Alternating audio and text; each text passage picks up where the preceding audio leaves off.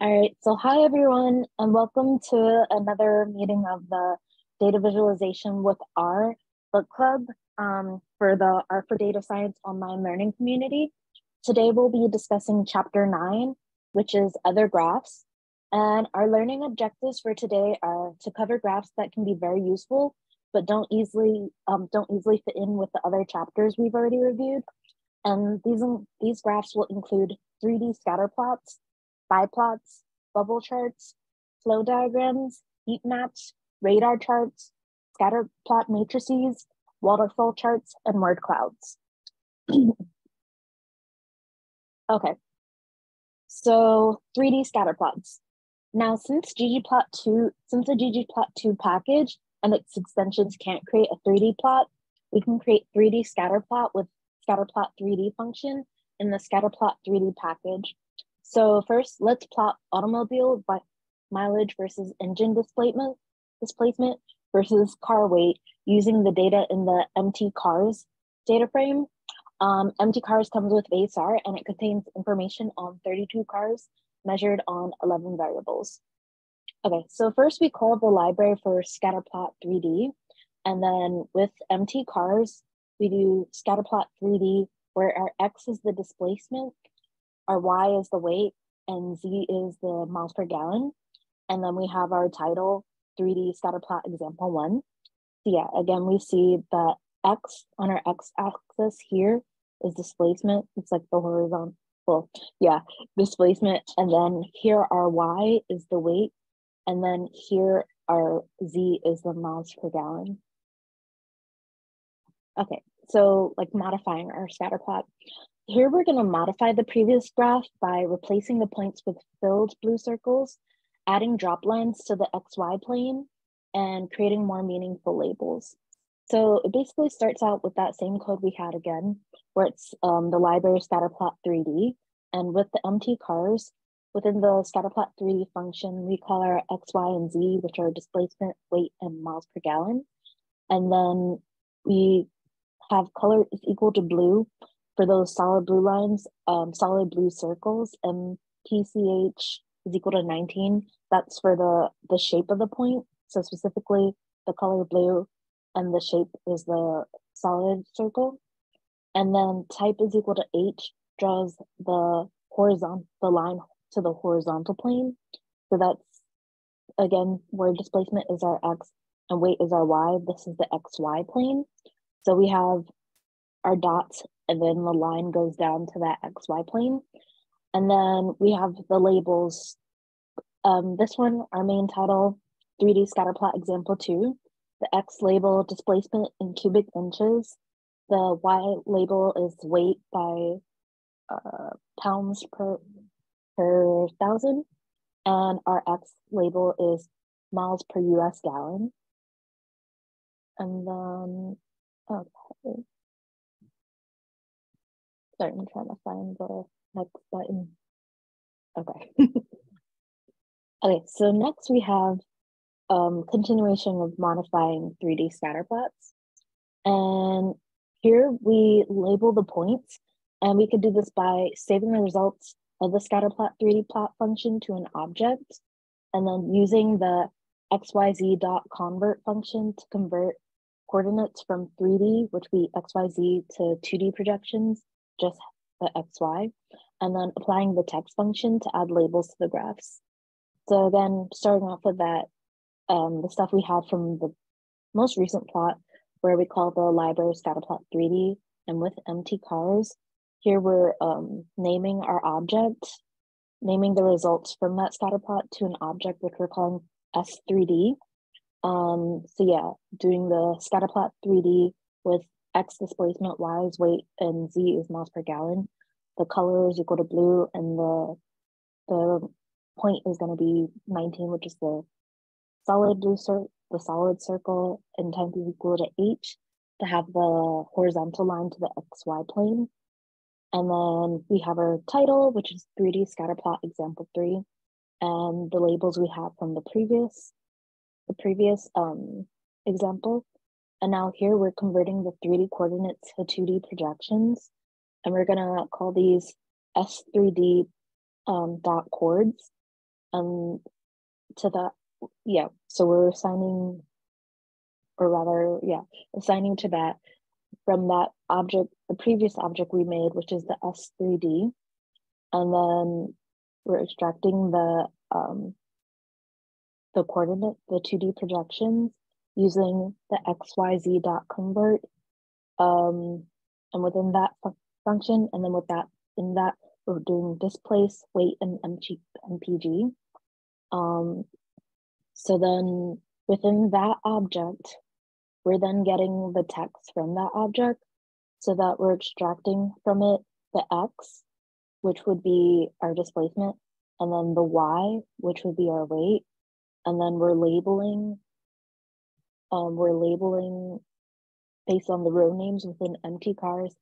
And this just changes the text, it shrinks it to 50% and places the points to the right of the dot versus it being right on top of the dot. I can show you the difference of that as well. But yeah, so here we see, now we see that, like, oops. Now from the previous chart to this one, we see that the names of the observations, which are cars, are next to each of the points. So yeah, we look from the previous one to this one. That's basically what we did. We added the names. And then, so then as a final step, we'll add information on the number of cylinders in each car. And to do this, we'll add a column to the empty cars data frame, indicating the color of each point. We'll shorten the y-axis and change the drop lines to dashed lines and add a legend. And then, so again, we call our library. And then here we're creating the columns indicating the point color. So the column we're creating is called P color. And then within P color, we're extracting the empty cars based on the cylinders that are equal to 4. And those are going to be assigned red. And then we're doing the same thing for cylinders, which are 6, and those are going to be blue. And then the ones with 8 cylinders, those are going to be dark green. And then all of this is the information we did from the previous plot, but then we're going to add our legend. So it's going to be in the top left within the plot versus the outside of it. That's our location. And then BTY is equal to N suppresses the legend box. So instead of it being like outlined in a box, it's just there by itself. And then CX equals to 0.5 is shrinks our text 50%. And then the title of our legend is number of cylinders. And these are each of the I don't want to call it objects exactly, but these are the numbers of cylinders, 4, 6, or 8. And then again, the colors that we had assigned before, red, blue, or dark green. So we have that there. And we see a lot of the 4 cylinders here, and then the 6 cylinders here, and then the 8 cylinders, which are green here. So now we can easily see that the car with the highest mileage, so mileage on the z-axis, was Toyota Corolla, and it has the lowest displacement, where displacement is on the x-axis. And then low weight, so basically, yeah, low weight was the y, or weight is on the y. And then it also has 4 cylinders, which we can see from the legend because it's a red point. And then next we'll have a biplot.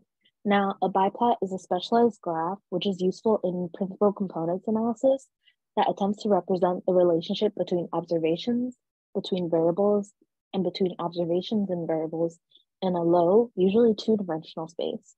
And here we create a biplot for the empty cars dataset using the fviz_pca function from the Facto extra package to produce a ggplot2 graph.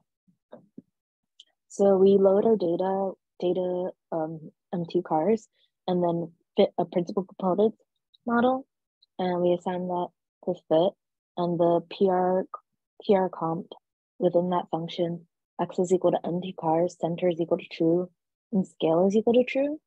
And then we plot the results. So we call our library Facto Extra. And then within the fviz_PCA function, we do fit, which is that model we did there. Repel is equal to true, label size is equal to 3. Adding the black and white theme, so theme_by. And then for our label of the title, we biplot of MT cars data. There's a bit more in the book about the biplots. It was kind of complicated, so I didn't really go into it too much. But if you wanted to read more about it, it's section 9.2.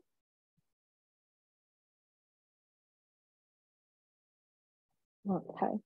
And then we have bubble charts. So a bubble chart is basically just a scatter plot where the point size is proportional to the values of a third quantitative variable. And bubble charts are quite popular, but controversial for the same reason that pie charts are controversial, which is the fact that people are better judging length than volume. And here we use the MT cars dataset to plot weight versus mileage and use point size to represent horsepower. So we call our data from MT cars and call the ggplot2 library.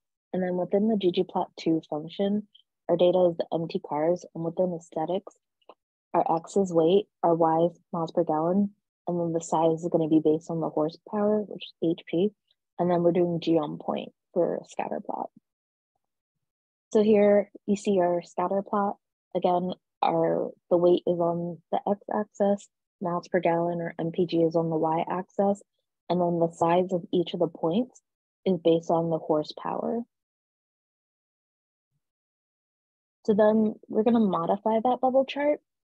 And so within the ggplot function, we again call our data MT cars, and our aesthetics where X is equal to weight, Y is equal to MPG, and the size is equal to horsepower.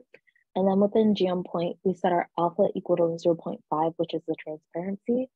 Fill is equal to cornflower blue, which will fill in the circle, and color is equal to black, which will outline the circle. And the shape is equal to 2, which is like a, shape is equal to 21, which is, I guess it would be like not a filled circle, well, circle that you're going to fill in with a color. So we're filling it with the cornflower blue and outlining it with black. And then the scale underscore size underscore continuous range is equal to C 1 through 14. And that controls the size of the bubbles themselves. And plus our labels, labs, title equal to auto mileage by weight and horsepower. And then our subtitle is Motor Trend US Magazine, 1973 to 74 models. And our X is weight by hundreds of pounds, thousands of pounds. Y is miles per US gallon. And size is gross horsepower.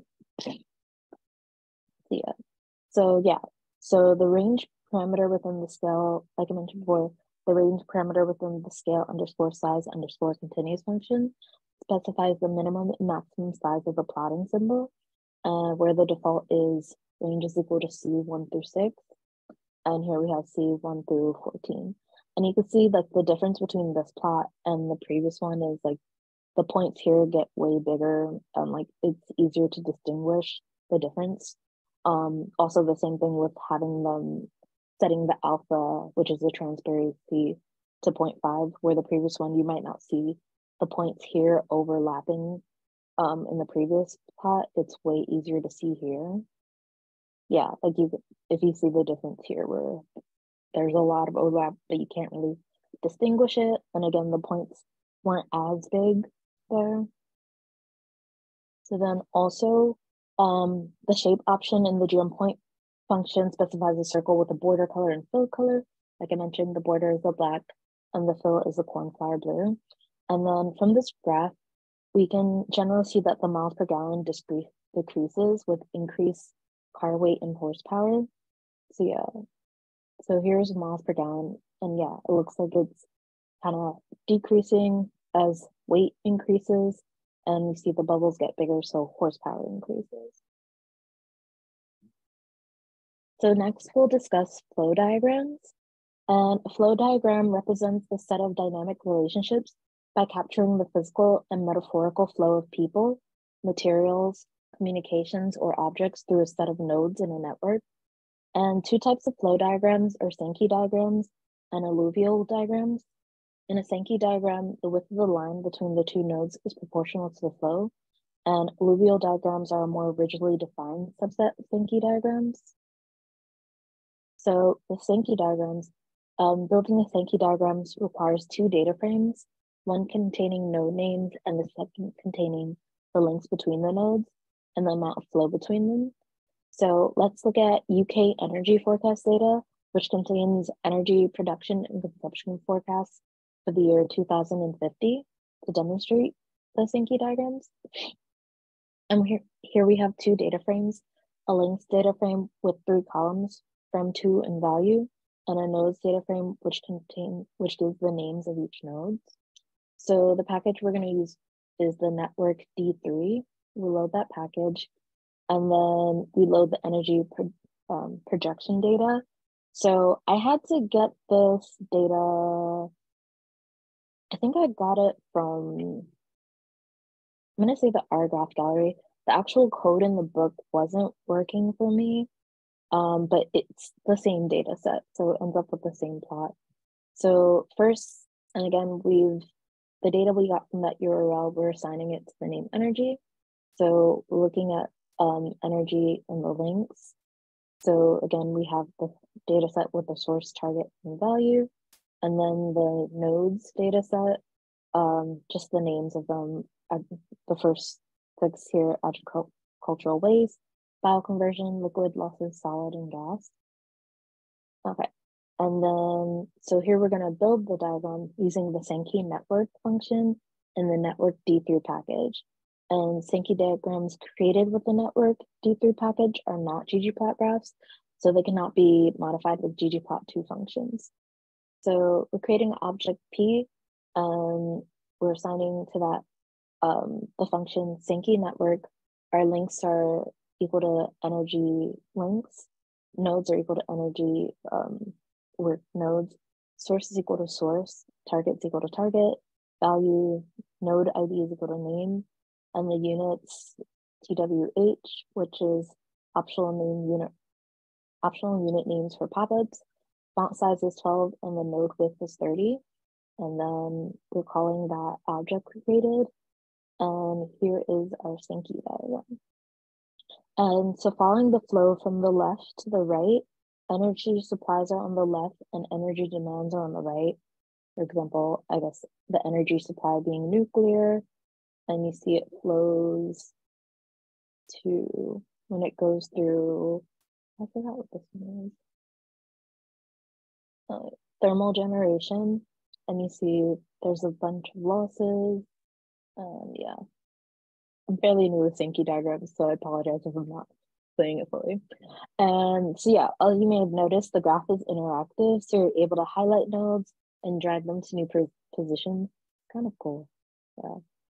Something definitely to look at and play around with if you're interested in this.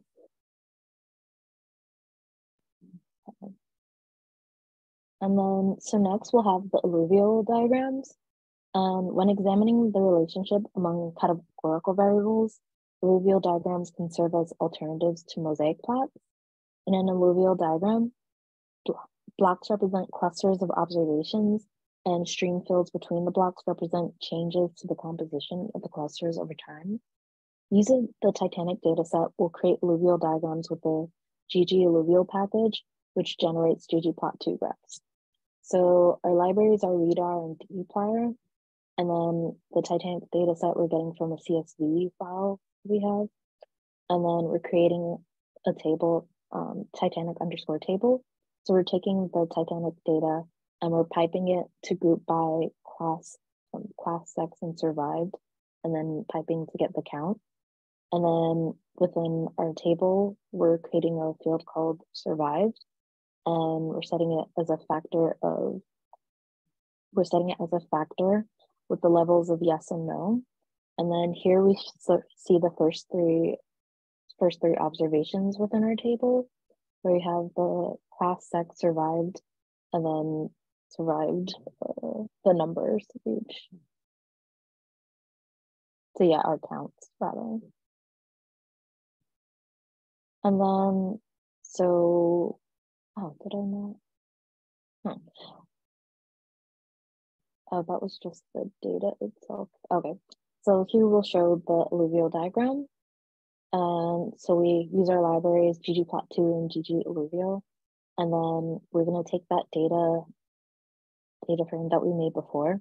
And for our aesthetics, the axis 1 is equal to class, and axis 2 is equal to survived, and our y is equal to m. And then adding the geom ggalluvium and the aesthetics where fill is equal to sex, plus geom stratum, and then geom text where stat is equal to stratum, and the aesthetics labels equal to after stat stratum, well, labels equal to the function after stat stratum, plus the scale x discrete, the limits are class and survived. And then, yeah, I didn't look into this too much to understand that. But then our labels, the title is Titanic data. Our subtitle is stratified by class, sex, and survival. And our Y is the frequency. And then we did the minimal to remove like the background. And yeah, also just to note, there is a difference.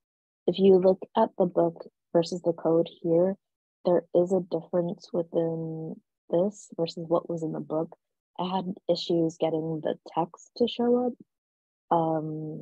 But yeah, so I had to find this when I looked up, I think when I looked up the ggalluvial package. Yeah, there was a difference between what was in the book and how to get the code to run. But yeah, so, we have, oh yeah, yeah. So yeah, it took a bit, Benny says, same here. Yeah, it took a bit to figure out what was wrong. But yeah, so we have our plot here where you see on the left-hand side, it has the class, which is first, second, third, and crew. And then on the right-hand side, there's survived, yes or no. And then if you remember from previously when we looked at it, if you recall, also to note, the legend were females kind of like that salmon color and males kind of like a turquoise color, we'll say. So again, you'll remember from like our previous discussion last week that the crew was like the largest, the male crew specifically was the largest group of within the Titanic accident not to survive. You see that big block is like the male crews that didn't survive. And then up there is like, you could barely see the little salmon color, but also you see the amount of male crew that did survive and also the female crew. And then, yeah, and remember the male third class passengers were also like the next largest group that did not survive. And you see the female third class passengers that didn't survive. And then up here you see the male and females that did survive. So yeah, you would start at the node on the left and follow the stream field to the right. And then the height of the blocks represents the proportion of observations in that cluster. And the height of the stream field represents the proportion of observations contained in both blocks they connect. For example, most crew are male and did not survive, as you can see. And then a much larger percentage of first class females survived than did male first class males. Yeah, we see a lot of this salmon color again is females. In the first class, a lot of them survived compared to the males. And then, yeah, and then you see down here where it flows into didn't survive. And it's very faint, but you can see there were a number of first class female passengers that didn't survive, but yeah, it's not as noticeable in the graph. Okay, so then this is our modified alluvial diagram. And here's an alternative visualization where survived becomes an axis and class becomes the fill color. And colors are chosen from the Veritas palette. And additionally, the legend is suppressed. So again, our library is ggplot2 and ggalluvial. And within the ggplot, we're using the Titanic table data frame, and our aesthetics where axis 1 is equal to class, axis 2 is equal to sex, and access 3 is equal to survived. Yeah, we have class here, sex, and survived. And then our y is equal to n, which are their counts. And then within geom underscore alluvium, our aesthetics fill is equal to class plus geom underscore stratum plus geom text, where stat is equal to stratum and aesthetics labels equal to after stat stratum, plus our scale underscore x underscore discrete with our limits or class, sex, and survived. And then scale underscore fill underscore verdus underscore d, which adds the palette. And then our labels where the title is Titanic Data. Our subtitle is stratified by class, sex, and survival. And y is our frequency. And again, we do theme minimal to kind of get rid of the background, and theme legend dot position is equal to none to remove the legend. And yeah, so here you see we have the three columns where the first one is class, second one is sex, and third one is survived. So reading from left to right, you then have so before where the color was male or female or sex, here the color is just the class rather than that. So we see here the crew that are male go through here, and a lot of the male crew do not survive, but you do have some of the male crew that do survive, and also some of the female crew that do survive. And again, so if we look again at first class females, a large amount of them do survive, and then you do have a small number of first class females that do not survive, and then the first class males, a lot of them do not survive as well. Okay, so heat maps. A heat map displays a set of data using colored tiles for each variable value within each observation. And although base R comes with the heat map function, the author uses the more powerful superheat package. And the superheat function, within the superheat package, there's the superheat function, and it requires that the data be in a particular format, specifically that the data must all be numeric. The row names are used to label the left axes, and missing values are allowed. So we're going to create our heat map. Our data is from empty cars. Our library is superheat. And then within the superheat function, we call our data set empty cars, and scale is equal to true. The scale equal to true option standardizes the columns to a mean of 0 and standard deviation of 1. So this is just like the basic heat map. Like we just added in our data set and put scale is equal to true. You could see over here that like the names, which is like the individual cards, it's very like kind of like impossible to read basically. So in the next plot, we're going to kind of deal with that. So a sorted heat map, we can use clustering to sort the rows and or columns. And in the example below, we'll sort the rows so that the cars that are similar appear near each other, and adjust the text and label sizes. So here's our sorted heat map. So within the superheat function, we call our data set, which is empty cars. Once again, scale is equal to true to have it. So I think it was it mean of 0 and standard deviation of 1. And then left.label.text.size is equal to 3. Bottom.label.text.size is equal to 3. Bottom.label.size is equal to 0.5 and 0.05, and row.dendrogram is equal to true. So yeah, remember last time where the titles were like very hard to discern like what each one was saying, so we changed the size of these. Yeah, we decreased the size of these, and then we did the same thing with the names down here. And then, yeah, and then we added the dendrogram over here, which is this thing, which if you're familiar with clustering is something you would do in, I want to say, yeah, we'll do in clustering. Okay. So then we can also do a heat map for time series. And below we make a heat map to display changes in life expectancies over time for Asian countries using data from the Gapminder dataset. And since the data is in long format, we'll first convert to wide format, ensure that the data is a data frame, and convert the variable country into row names. And finally, we'll sort the data by 2007 life expectancy and change the color scheme.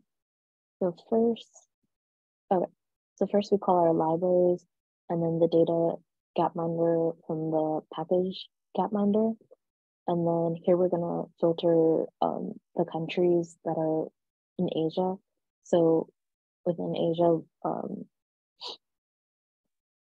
this is our object and we're assigning it Gapminder, and we're gonna filter countries from the continent where it's equal to Asia. So it's a subset of Asian countries. And then we want to select the columns year, country, and life expectancy. And then to make it convert it from long to wide, we're gonna plot data and spread with Asia, year, and life expectancy. And then to make sure that it's a data frame, plot data, and we're assigning that as that data frame plot data. And then to save the country as row names, row.names plot data. So that we're setting plot data, extracting the country names. And then plot data country is equal to null, and sort.order to order the rows based on 2007, the column 2007. So then also to do the color, we're going to be using our color brewer package. And yeah, this is our color scheme. Colors reverse brewer.pal, PAL 5 blues. Yeah, that's our color scheme. And then within the superheat function, we're going to use that plot data that we created, which we converted from long format to wide. And then scale is equal to false, left.label.text is equal to size. Actually, these are the things we did previously. And then heat.pal, which I'm guessing is the heat palette, is equal to the colors object we created up here. And then order.rows is equal to sort order, which we created here. And then the title, life expectancy in Asia. And here we see that plot we created. The author noted that something you can see is like there was like a drastic change in life expectancy. Well, the darker the color, the lower the life expectancy, and the lighter the color, the higher the life expectancy. So you see here, this is Democratic Republic of Korea, and you see the life expectancy was higher at one point, then it got lower, then kind of started getting higher again. And then I think it was Cambodia they mentioned, where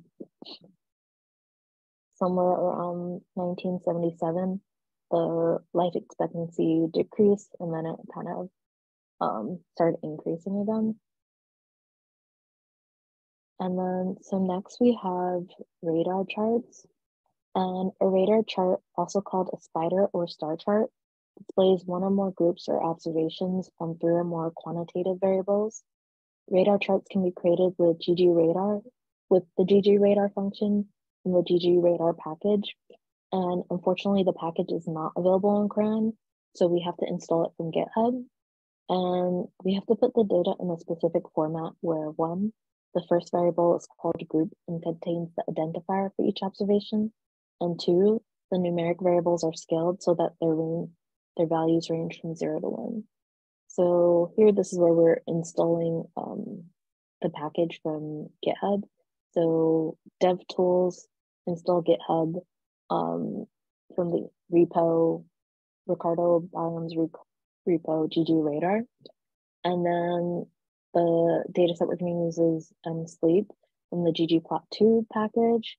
And we call the ggradar package and scales in dplyr.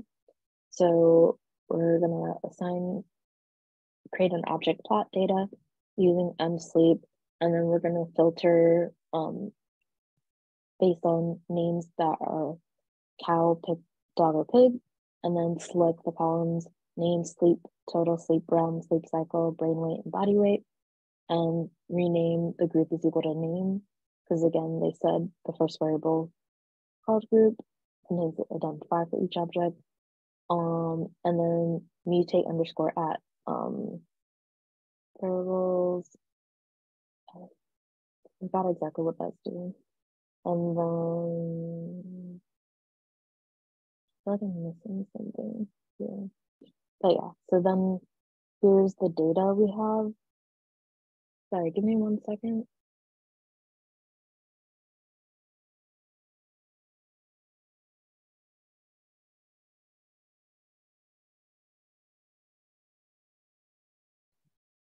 Okay, so here's the data set, the data that we have, and then let's plot it. So in the below example, we'll use the mammal sleep data to compare dogs, pigs, and cows in terms of body size, brain size, and sleep characteristics, which are total sleep time, length of sleep cycle, and the amount of REM sleep. And the data comes from the M-Sleep dataset that ships with the ggplot2 package. So using that data we created before, we put it within the ggradar function, and then grid.label.size is equal to 4, axis.label.size is equal to 4, group.point.size is equal to 5, group.line.width is equal to 1.5, legend.text.size is equal to 10, and then we add the title, mammal, size, and sleep. You see here on our legend, where this kind of reddish color is cow, the yellowish color is dogs, and this greenish color is pig. So yeah. Oh, okay, so the mutate at function rescales all variables except for the group. So that was in the previous one. And the various size options control the font size for the percent labels and the variable names, point size, line width, and legend variables, respectively. And we could see from the chart that cows have large brain and body weights. Let me go to cows. Large brain and body weights, and short total sleep time, and little time in REM. Not a sleep time. Okay, so each of the lines. So yeah, we have the lines here. That one's body weight, brain weight, sleep cycle, sleep REM, sleep total. So yeah, for cows, very high brain weight, body weight, sleep cycle, but low on sleep total and sleep REM. And then dogs have small body weight and brain weights, sleep cycles, and large total sleep time and time in REM. So the dogs where that's the yellow, they're again high sleep total, high sleep REM. And then, but yeah, like relative to cows, they have low body weight, brain weight, and sleep cycle. And then, so next we're going to look at a scatter plot matrix. And a scatter plot matrix is a collection of scatter plots organized as a grid, and it is similar to a correlation plot, but instead of displaying correlations, it displays the underlying data. And you can create a scatter plot matrix using the ggpairs function in the ggli package. And we can illustrate its use by examining the relationships between mammal size and sleep characteristics. Brain weight and body weight are highly skewed. Think like the difference between a mouse and an elephant. So we'll transform them to log brain weight and log body weight before creating the graph. So we call our library ggli, and then our data is the M-Sleep from the ggplot2 package. And then we're going to use the dplyr library. And then for our data frame, we're using M-Sleep. And then we're mutating the data where we're creating object log underscore brain weight, which is the log of brain weight, and then log underscore body weight, which is the log of body weight. And then we're going to select log underscore brain weight, log underscore body weight, sleep total, and sleep REM. And then using the ggpairs function, we're going to plot that data frame to create our scatter plot matrix. And you see it here below, where you see the log brain weight, log body weight, sleep total, and sleep REM. And then you have the correlation coefficient here. You have like the, oh God, why am I blinking? And then like the scatter plots here. Oh, histogram. Yeah, the histograms of it. Not histograms. Oh God. Okay, so the customized scatter plot matrix. So since ggpairs creates, density plot, I want to say, yeah, density. Okay, since ggpairs creates a ggplot2 graph, additional functions can be added to alter the theme, title, and labels. So we're going to customize a function for a density plot. Those are the density plots, where my underscore density function of data mapping, and then ggplot2, where data is equal to data, mapping is equal to mapping, plus geom density, where the alpha for transparency is equal to 0.5, and the fill is equal to cornflower blue. And here you see that where these are the density plots, and make them 50% transparent. And then we'll have the custom functions for the scatter plots.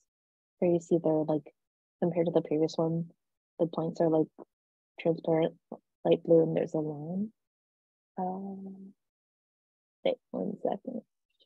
Okay, so yeah, for my scatter plot for function data mapping, the ggplot2 data is equal to data, mapping is equal to mapping, and then the geom point alpha is equal to 0.5, the color is equal to cornflower blue, and then we add a geom smooth, the method is linear, and then SE equals false, so we don't have like that confidence interval or standard error. And then we're going to create our scatterplot matrix using ggpairs. We use that data frame df, and lower is equal to this continues my scatter, which was the custom scatter plot, and then the diagonal is the density that we created, and then the title, again, mammal size, sleep characteristics, and the theme underscore BW.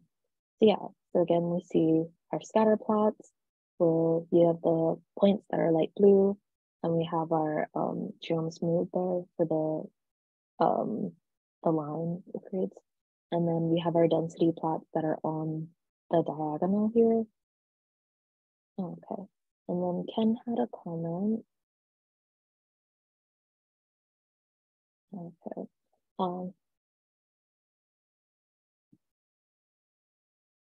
Yeah, so Ken was saying ggpairs is a lot more useful than the standard pairs function, and he likes how much its info it gives about the distribution, each of the variables and a variable's correlation. Yeah, totally agree. It's a lot of information here, and very useful for sure. So next we have the waterfall charts. A waterfall chart illustrates the cumulative effect of a sequence of positive and negative values. So we'll create a data set to plot the cumulative effect of revenue and expenses for a fictional company using the waterfall function in the waterfalls package. So here we're going to create a company income. The categories are sales, services, fixed costs, variable costs, and taxes. And then our amounts are going to be 101,000, 52,000, negative 23,000, negative 15,000, and negative 10,000. And then we're going to create our data frame called income based on the categories and the amounts. And then using the ggplot2 library and the waterfalls library, we're going to plot that data, creating our waterfall chart using the waterfall function and just putting in that data frame we created, income. And so you see it here where sales,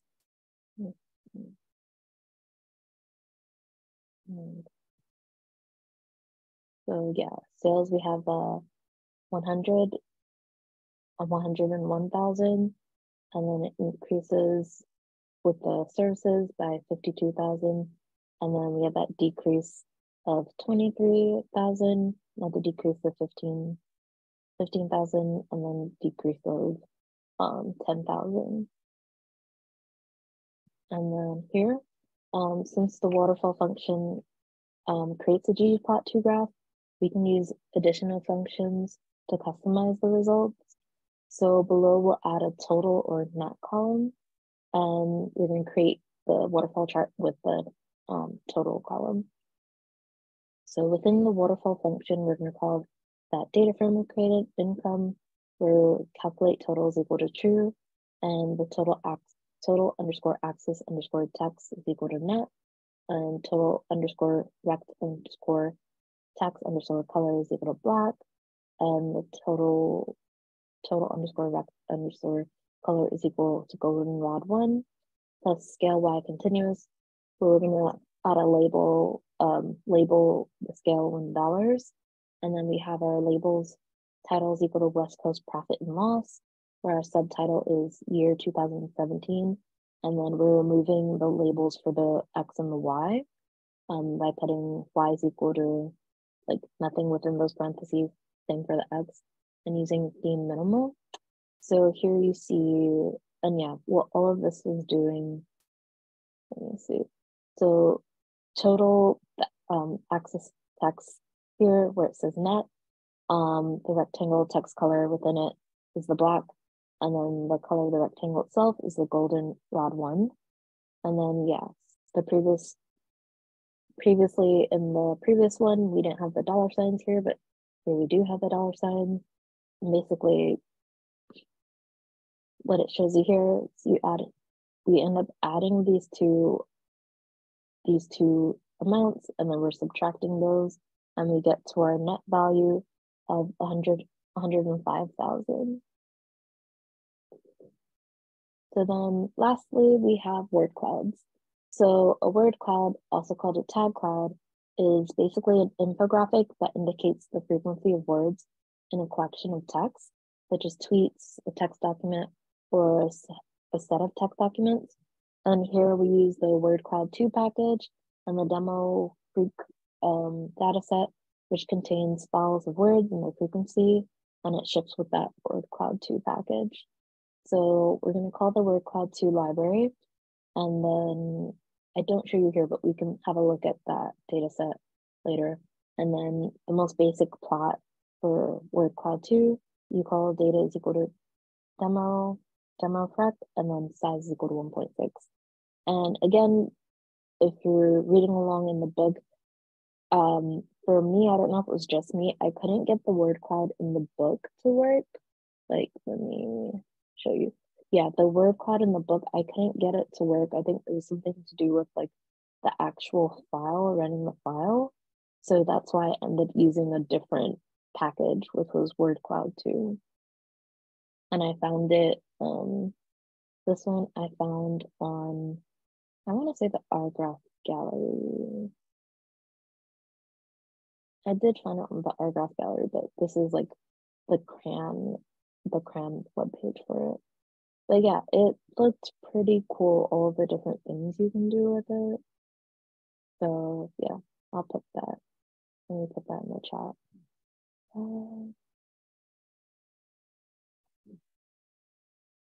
Oops.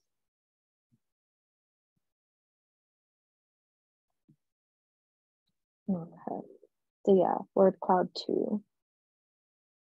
And then yeah, I think I'd seen it on our graph gallery.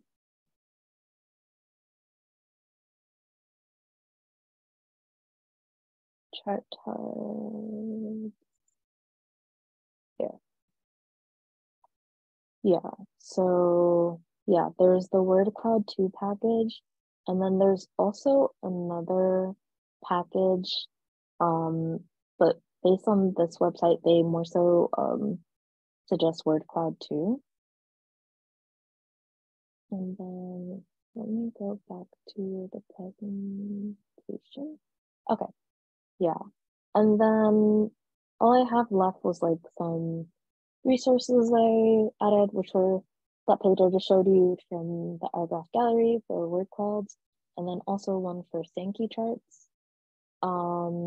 Yeah, because I think this was the one where I couldn't get the previous the code from the book to work.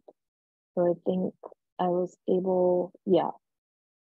So they have the same code, but using, yeah, this is the code for this chart, which is the same as the one in the book.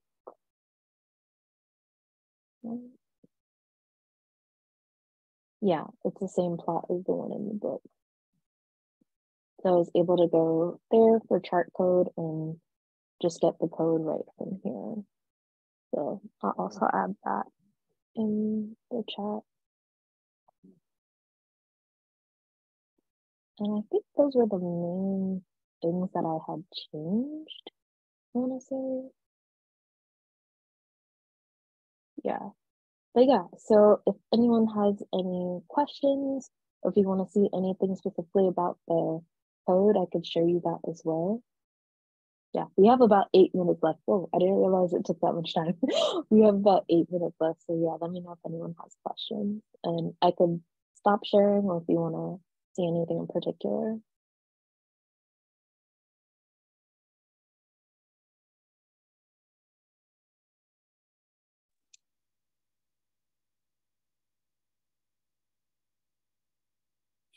Okay, so thank you very much, Lydia, for the presentation.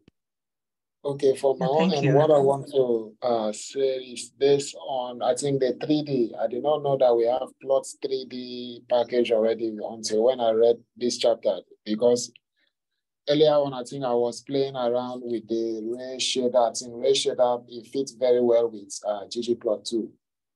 But until when I read the chapter, that is why I saw that there is also another package that I can use for the 3D plot. I think it's a very good chapter because I learned a lot about, I think, different chart type, which they really discuss in this chapter. I think it was very useful to me.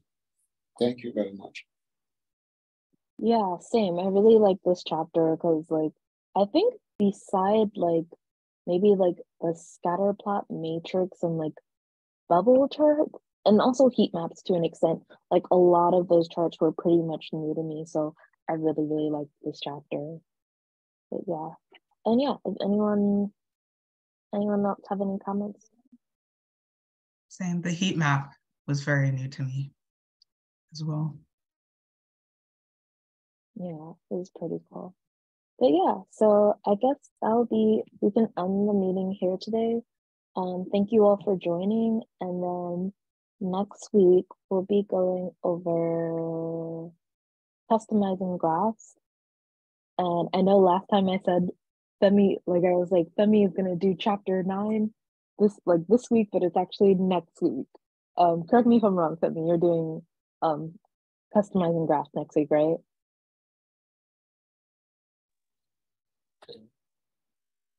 Yeah. Okay. But yeah, so yeah, thank you all for joining, and hopefully see you same place, same time next week. All right. Have a good day. Bye. Bye. Thank you. Thank you.